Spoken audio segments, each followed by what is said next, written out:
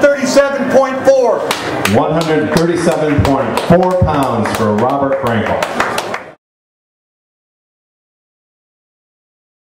Next on the scale, John Molina Jr. out of Covina, California, 22-1 with 18 knockouts. 137.8. 137.8 pounds. Okay, gentlemen, face out. Gentlemen, face out, please, towards that gentleman right there.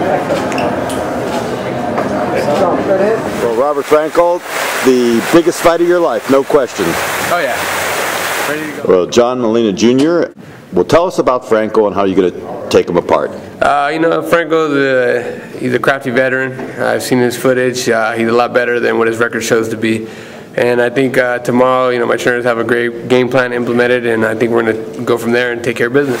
Last time I saw you was in San Jose when nobody gave you much of a chance to beat Bobby Pacquiao, but you took it to him. You won handily, and but you kind of like that underdog role, don't you? Yeah, I mean, that's what drives me, you know. After this fight, when I come out with the W, I don't care if I still am the underdog in any fight. Keeps me going, man. Makes me work harder.